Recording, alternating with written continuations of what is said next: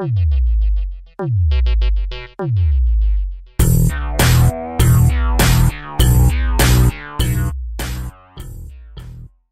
Bukit Timah Monkey Man, commonly abbreviated as BTM or BTMM, is a cryptid said to inhabit Singapore, chiefly in the forested Bukit Timah region. The creature is often cited as a forest-dwelling hominid or primate, and is also accounted for as being immortal. However, its exact identity remains unknown, and its existence disputed. Sightings of the BTM are rare, almost all in the Bukit Timah region and its vicinity.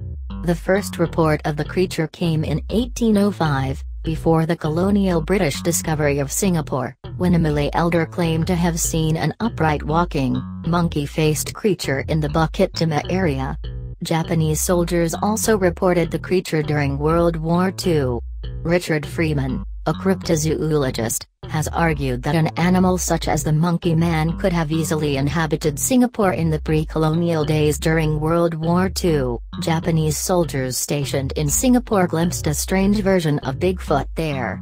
Many reported seeing a primate-like creature covered in gray hair and standing up to 2 meters, 6 feet 6 inches, tall in the Bukit Timah rainforest. Sightings peaked during the war, but there are also a few present-day sightings reported every now and then.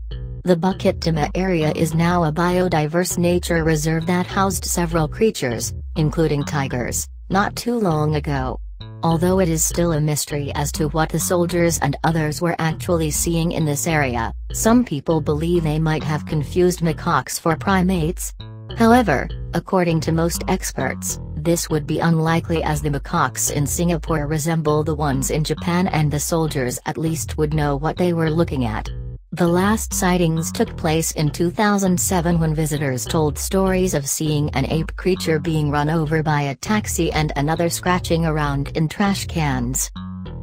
Carl Schuker, a leading cryptozoologist, however, has featured the BTM at length in his book Extraordinary Animals Revisited, 2007. All sightings have been centered upon the Bukit Timah region, which gives rise to the cryptid's name. A 48-year-old taxi driver, who lives around the neighborhood of Serangoon, was quoted as saying, "When driving my taxi past the fire station on Upper Bukit Timah Road in the middle of the night, I hit what I thought was a child that ran out in the middle of the road. It was on the car bonnet and then snarled at me. It was like a monkey but so big. It ran off injured, covered in blood, and holding its arm which was broken." A 29-year-old housewife said, "I was going to the bus stop early one morning to catch the bus 171.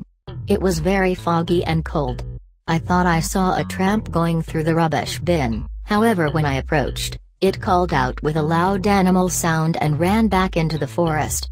It was gray, hairy and ran on 2 legs, but had a monkey's face. I was shivering with fear and called the police but to no avail."